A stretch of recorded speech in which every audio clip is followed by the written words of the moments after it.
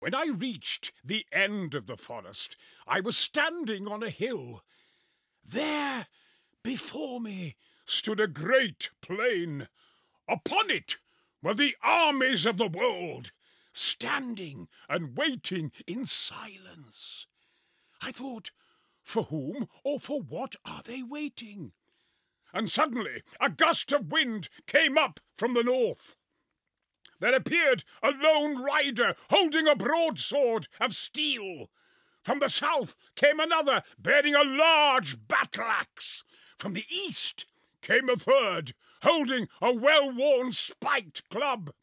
And finally from the west, a rider who wielded a great hammer of war.